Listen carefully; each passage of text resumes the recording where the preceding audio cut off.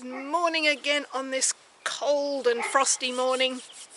My name's Rowan and this is just a quick update on my comparison experiment between pots, grow bags and growing in the soil with potatoes. Okay, so I'll give you just a quick look at what's happening, and the next video will be when I harvest them. Okay, so here we are. I've pulled the pots out from where they were because of these feral plum trees were shading them too much, so they get a bit more sun here.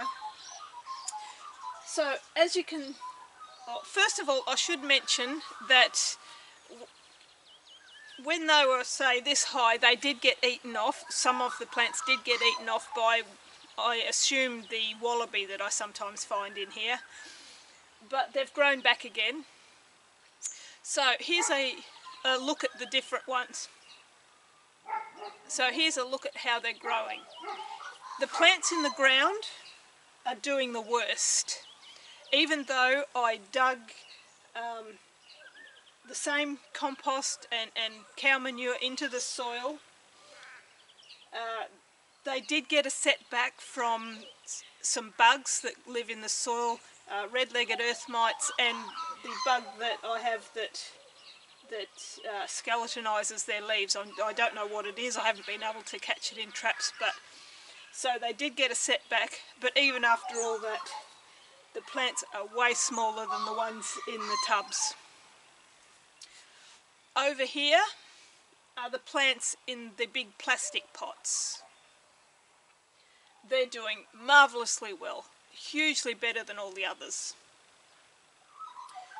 They've been flowering for a while now. In about 10 days I should be able to harvest a couple of tubers to show you what they're like if you harvest them a month after flowering. Now on this side over here, if you can see them, are the ones in the grow bags. These ones are doing a lot better than the ones in the ground and not quite as good as the ones in the plastic pots, and I'm not really sure why. They had the same amount of soil, the same types of soils. We haven't had hot dry days to dry the soil out so much, so there's not been as much evaporation from the sides of the grow bags.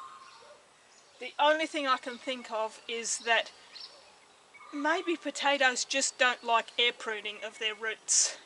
I can't see any other reason why the ones in the same size grow bags are not quite doing as good as the ones in the big plastic pots. Oh, there was one other thing I had to mention. Oh, watering. I've kept an eye on the soil moisture levels in all of these. I haven't had to water the ones in the ground, they've stayed moist.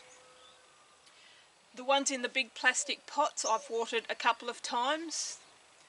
The ones in the grow bags I've had to water a couple of extra times on top of that because of the way the water evaporates from the sides of the pots to keep up the same moisture level. So that's basically the update on this experiment, and as I said, when they're ready to be harvested, then I will do another video and we'll compare the how many tubers and how big the tubers are. Okay, so see you later, and I hope you come back for the next video.